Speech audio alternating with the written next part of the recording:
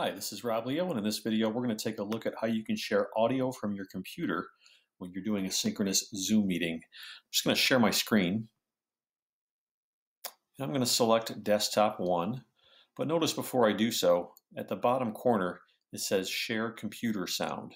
So let's say you want to play a video for your students to view. You can check that box, and it will broadcast the audio from your computer to your students' screens.